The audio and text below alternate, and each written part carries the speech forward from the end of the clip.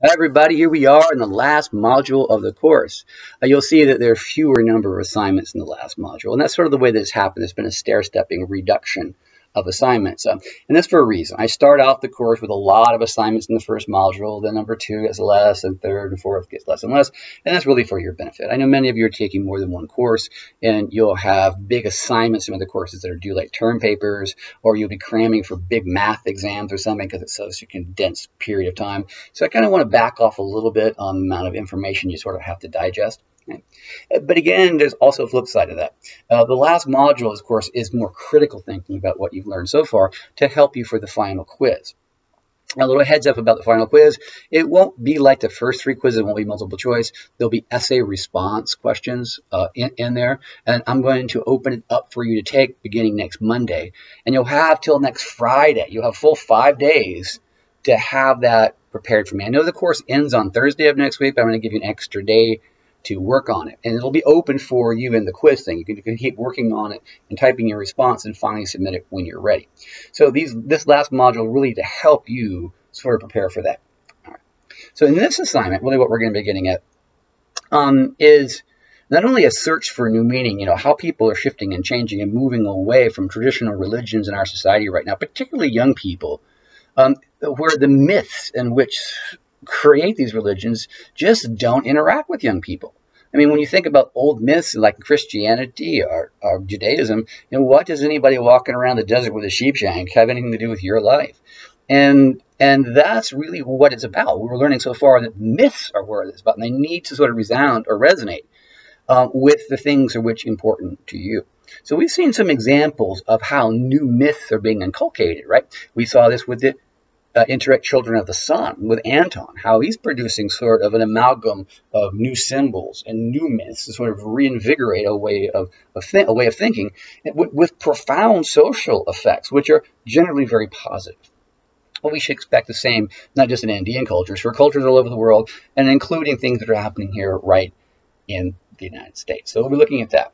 And additionally, what we need to do too is take off from where Jung left off. So Carl Jung was telling us, how important archetypes were, right, and where they come from in the myths for the transformation of self in the process of individuation. And of course, that transformation process was positive and as a psychological thing because Jung was a psychologist. He wasn't a religious scholar, but of course, Jung helps us understand the process of religion. Now, where Jung went is where he didn't finish. He never taught us or told us how one becomes religious, right? What is the process of this? What does it actually take? Because after all, when we're all born, we're sort of these blank slates. And at some point, we have to receive some sort of information and practice that information that allows a transformation of consciousness. So we'll be looking at that primarily through two things here. The first one is a paper written by Tanya M. Luhrmann. And she wrote Metakinesis, How God Becomes Intimate in Contemporary U.S. Christianity. So she's looking at, a sort of a emerging sort of form of Christianity as evangelical, right? Exuberant evangelical sort of Christianity, where God becomes inward sort of focused, where you have more contact with God itself versus through some functionary, like a priest. Like the priest tells you what God wants and keeps that interface separate, right? Well, that is beginning to collapse right now in evangelical Christianity. And a move that is more like what we see in animistic perspective, like Native Americans, right?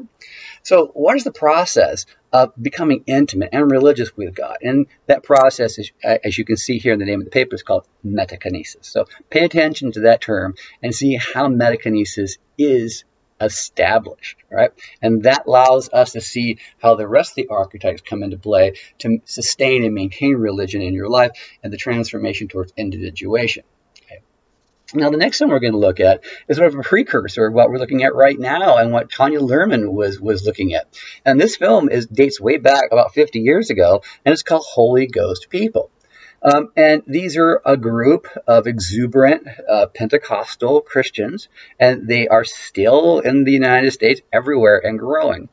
This one is centered in a small town in West Virginia, which is near and dear to me. I grew up on the border of West Virginia, on another state, and my grandparents used to call these people holy rollers. And they don't get near the holy rollers. They're strange and terrible. They do things with snakes, and they shake on the ground, and they talk in tongues.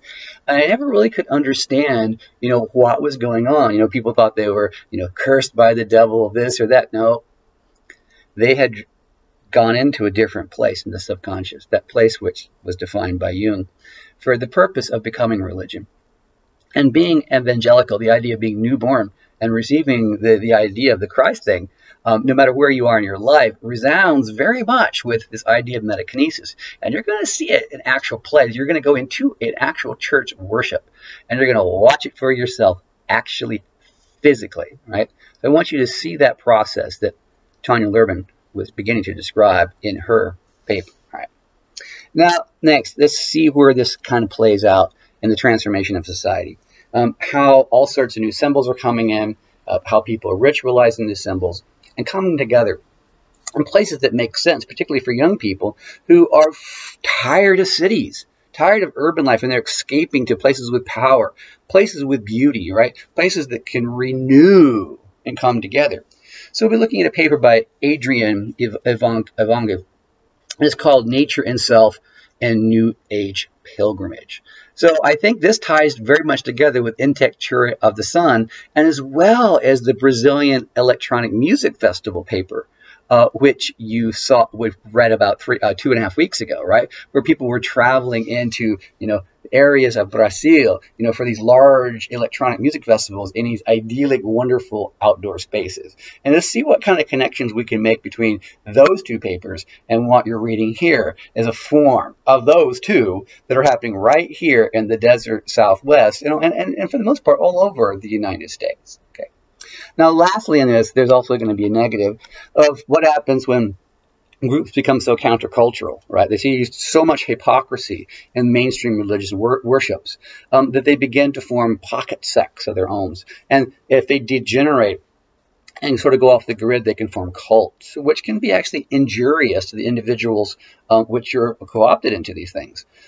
Because their visions go so off the rail, it can actually have deleterious consequences for individuals, including murder and suicide, which we're going to look at in a documentary on Heaven's Gate. And for those of you who aren't familiar with Heaven's Gate, and many of you aren't because it did happen, it's beginning to recede into the past, I want you to have a look at what happens when things can go wrong.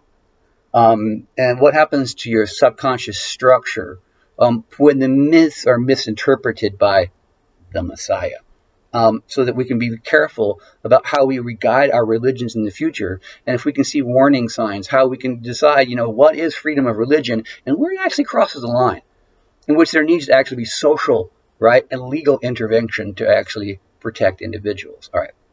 Now, lastly, I'm going to give you some heads up. The last assignment which we're going to be doing, there's one more left to go.